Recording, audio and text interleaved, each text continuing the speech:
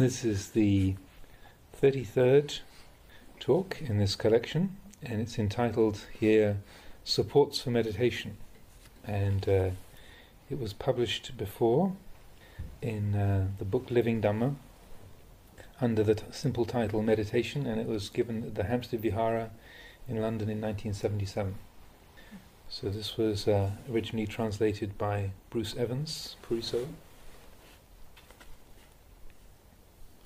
Supports for meditation.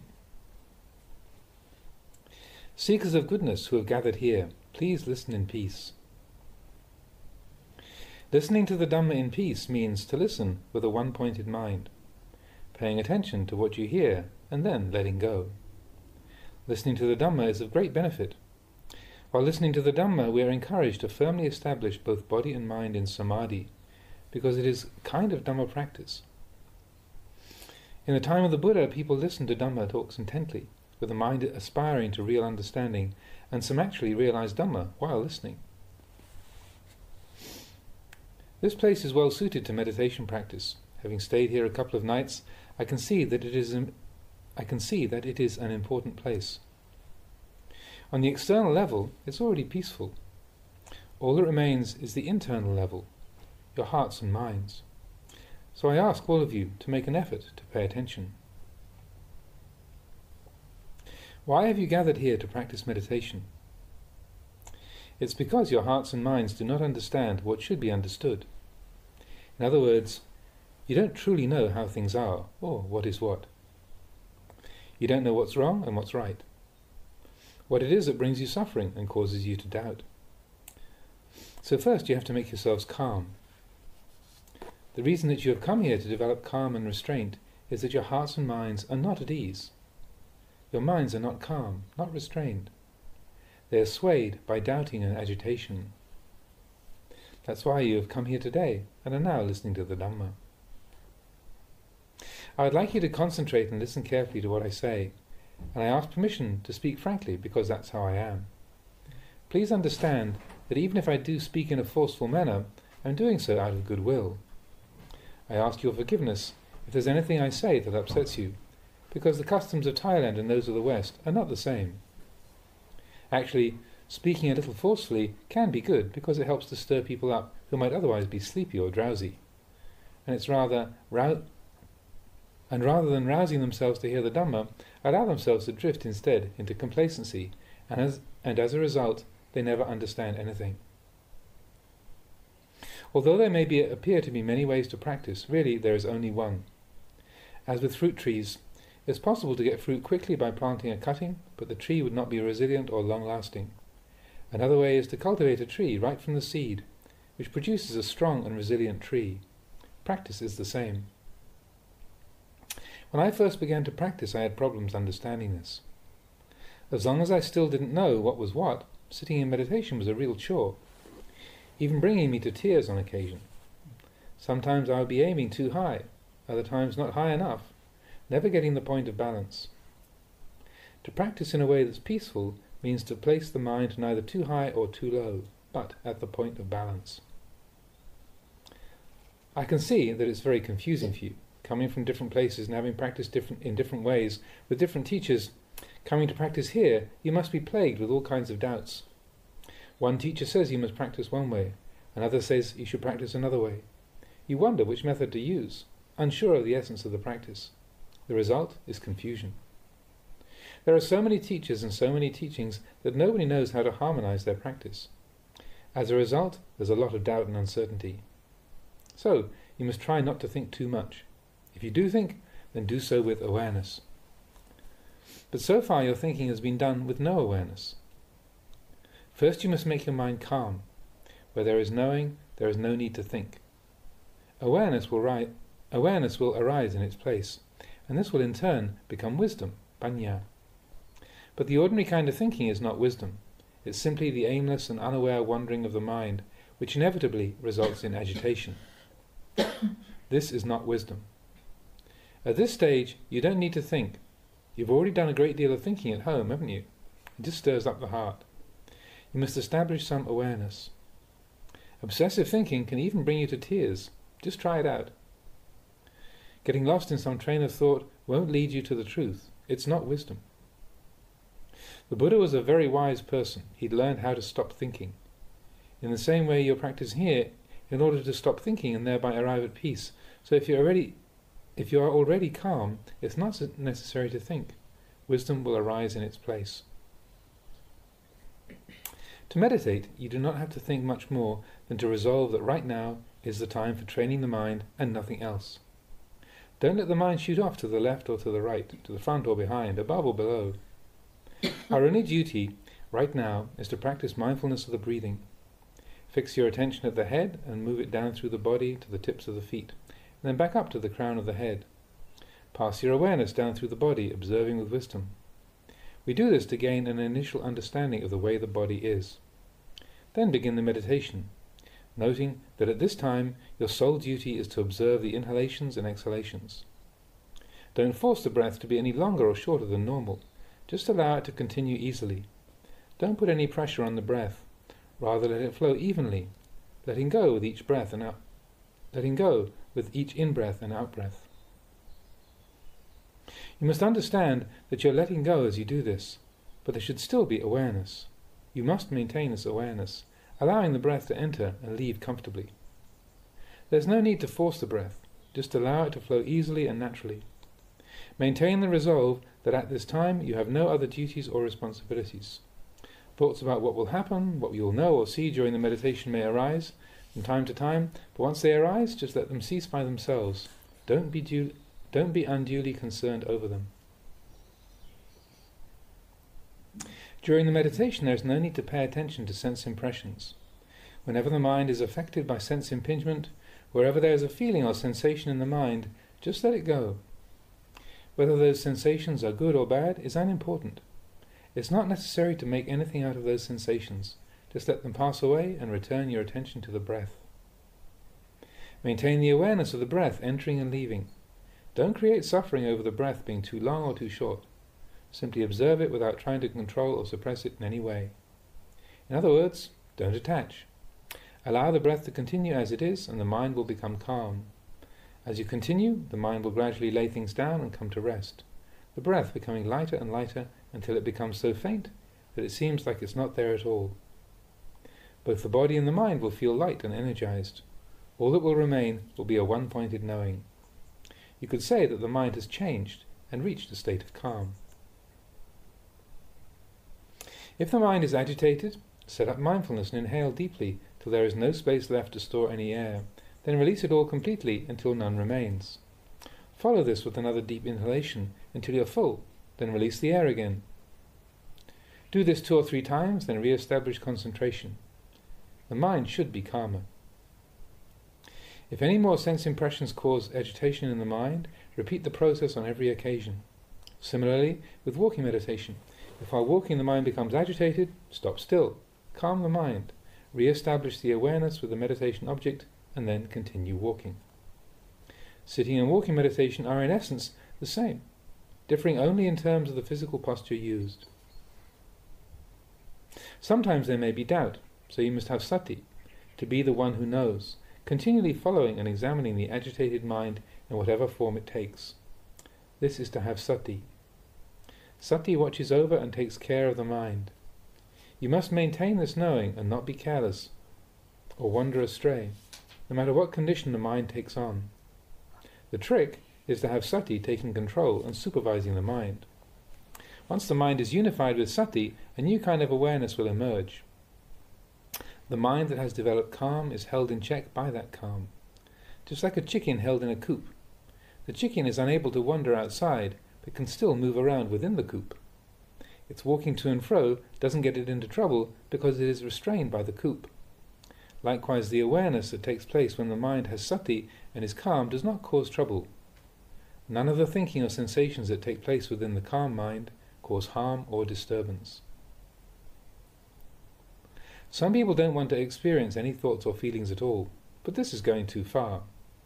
Feelings arise within the state of calm. The mind is both experiencing feelings and calm at the same time, without being disturbed. When there is calm like this, there are no harmful consequences. Problems occur when the chicken gets out of the coop. For instance, you may be watching the breath entering and leaving and then forget yourself, allowing the mind to wander away from the breath, back home, off to the shops, or to any number of different places. Maybe even half an hour passes before you suddenly realize you're supposed to be practicing meditation, and you reprimand yourself for your lack of sati. This is where you have to be really careful, because this is where the chicken gets out of the coop. The mind leaves its base of calm. You must take care to maintain the awareness with sati and try to pull the mind back. Although I use the words pull the mind back, in fact the mind doesn't really go anywhere. Only the object of awareness has changed. You must make the mind stay right here and now. As long as there is sati, there will be presence of mind. It seems like you are pulling the mind back, but really it hasn't gone anywhere. It's simply changed a little.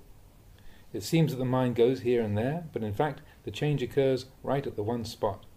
When sati is regained, in a flash, you're back with the mind without it having to be brought from anywhere. When there is total knowing, a continuous and unbroken awareness at each and every moment, this is called presence of mind. If your attention drifts from the breath to other places, then the knowing is broken.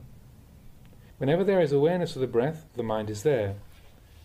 With just the breath and this even and continuous awareness, you have presence of mind. There must be both sati and sampajanya. Sati is recollection and sampajanya is self-awareness. Right now, you're clearly aware of the breath. This exercise of watching the breath helps sati and sampajanya develop together. They share the work.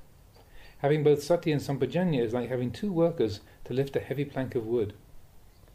Suppose there are two people trying to lift some heavy planks, but the weight is so great they have to strain so hard that it's almost unendurable. Then another person, imbued with goodwill, sees them and rushes in to help. In the same way, when there is sati and sampajanya, then panya, wisdom, will arise at the same place to help out. Then all three of them support each other. With panya, there will be an understanding of sense objects. For instance, during the meditation, sense objects are experienced which give rise to feelings and moods. You may start to think of a friend, but then panya should immediately counter with, "It doesn't matter," or "Stop," or "Forget it." Or if there are thoughts about where you'll go tomorrow, then the response would be, "I'm not interested. I don't want to concern myself with such things." Maybe you start thinking about other people. Then you should think, "No, I don't want to get involved. Just let go." Or, "It's all uncertain and never a sure thing." This is how you should deal with the things in meditation, recognizing them as not sure, and maintaining this kind of awareness. You must give up all the thinking, the inner dialogue and the doubting. Don't get caught up in these things during the meditation. In the end, all that will remain in the mind in its purest form are sati, sampajanya and panya. Whenever these things weaken, doubts will arise. But try to abandon those doubts immediately, leaving only sati, sampajanya and panya.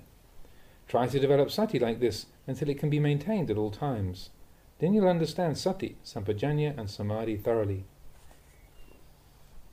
Focusing the attention at this point, there will be sati, sampajanya, samadhi and panya together. Whether you're attracted to or repelled by external sense objects, you'll be able to tell yourself, "It's not sure." Either way, they're just hindrances to be swept away until the mind is clean. All that should remain is sati, recollection, sampajanya, clear awareness, samadhi, the firm and unwavering mind, and panya, or consummate wisdom. For the time being, I'll just say this much on the subject of meditation. Now, about the tools or aids to meditation practice. There should be metta, goodwill in your heart. In other words, the qualities of generosity, kindness and helpfulness. These should be maintained as the foundation for mental purity. For example, begin doing away with lobha, greed, or selfishness by giving. When people are selfish, they aren't happy. Selfishness leads to a sense of discontent. And yet people tend to be selfish without realizing how it affects them. You can experience this at any time, especially when you're hungry. Suppose you get some apples, and you have the opportunity to share them with a friend. You think it over for a while, and, sure, the intention is there all right, but you want to give the smaller one. To give the big one would be, well, such a shame. It's hard to think straight. You tell them to go ahead and take one, but then you say, "Take this one." and give them the smaller apple. This is one form of selfishness that people usually don't notice. Have you ever been like this? You really have to go against the grain to give. Even though you may really only want to give the smaller apple, you must force yourself to give away the bigger one. Of course, once you have given it to your friend, you feel good inside. Training the mind by going against the grain in this way requires self-discipline. You must know how to give and how to give up, not allowing selfishness to stick. Once you learn how to give, if you're still hesitating over which fruit to give, then while you're deliberating, you'll be troubled. And even if you do give the bigger one, there'll still be a sense of reluctance. But as soon as you firmly decide to give the bigger one, the matter is over and done with. This is going against the grain in the right way. Doing this, you will win mastery over yourself. If you can't do it, you'll be a victim of yourself and continue to be selfish. All of us have been selfish in the past. This is a defilement which needs to be cut off. In the Pali scriptures, giving is called dana, which means bringing happiness to others. It's one of those conditions which help to cleanse the mind from defilement. Reflect on this and develop it in your own practice. You may think that practicing like this involves hounding yourself, but it doesn't really. Actually, it's hounding, craving, and the defilements. If defilements arise within you, you have to do something to remedy them. Defilements are like a stray cat. If you give it as much food as it wants, it'll always be coming around looking for more food. But if you stop feeding it, after a couple of days, it'll stop coming around. It's the same with the defilements. They won't come to disturb you. It's the same with the defilements. They won't come to disturb you. They'll leave your mind in peace. So rather than being afraid of defilement, make the defilements afraid of you. To make the defilements afraid of you, you must see the Dhamma with your minds. Where does the Dhamma arise? It arises with our knowing and understanding in this way. Everyone is able to know and understand the Dhamma. It's not something that has to be found in books. You don't have to do a lot of study to see it. Just reflect right now and you can see what I'm talking about. Everybody can see it because it exists right within our hearts. Everybody has defilements, don't they? If you're able to see them, you can understand. In the past, you've looked after and pampered your defilements, but now you must know your defilements and not allow them to come and bother you. The next constituent of practice is moral restraint, sila. Sila watches over and nurtures the practice in the same way as parents look after their children. Maintaining moral restraint means not only avoiding harming others, but also to help and encourage them. At the very least, you should maintain the 5 precepts, which are, firstly, not only not to kill or deliberately harm others, but to spread goodwill towards all beings. Secondly, to be honest, refraining from infringing on the rights of others, in other words, not stealing. Thirdly, knowing moderation in sexual relations. In the household life there exists a family structure based around husband and wife. Know who your husband or wife is. Know moderation. Know the proper bounds of sexual activity. Some people don't know the limits. One husband or wife isn't enough. They have to have a second or a third. The way I see it, you can't consume even one partner completely, so to have 2 or 3 is just plain indulgence. You must try to cleanse the mind and train it to know moderation. Knowing moderation is true purity. Without it, there are no limits to your behavior. When eating delicious food, don't dwell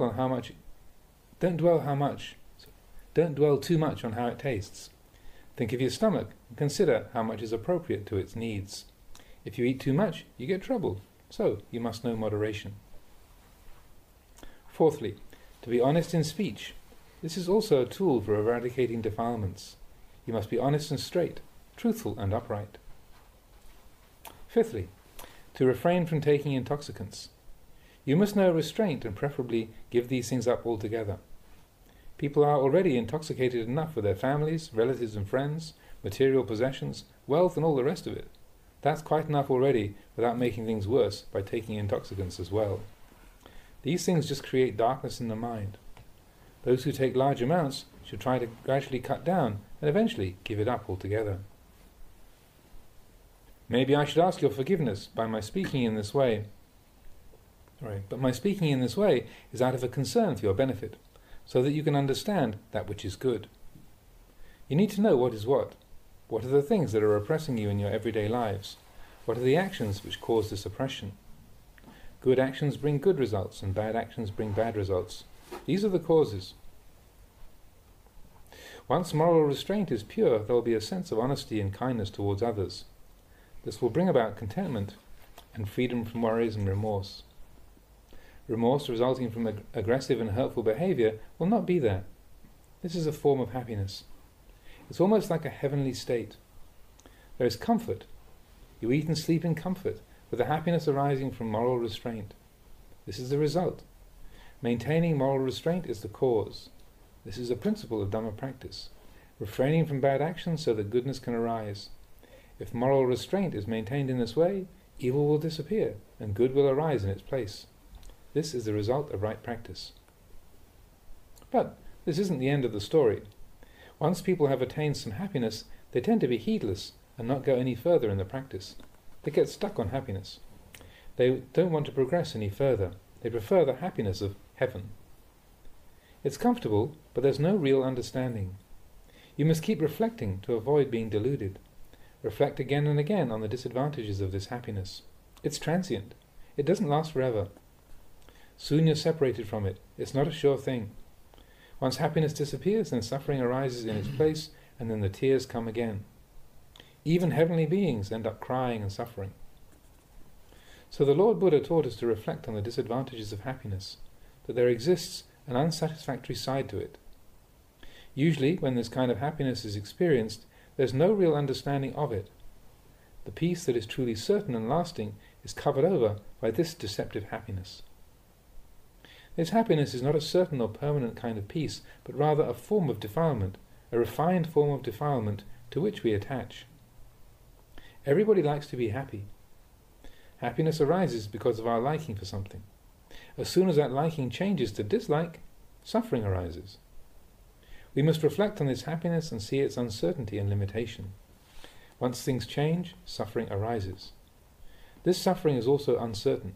Don't think that it's fixed or absolute. This kind of reflection is called adinavakata, the reflection on the inadequacy and limitation of the conditioned world.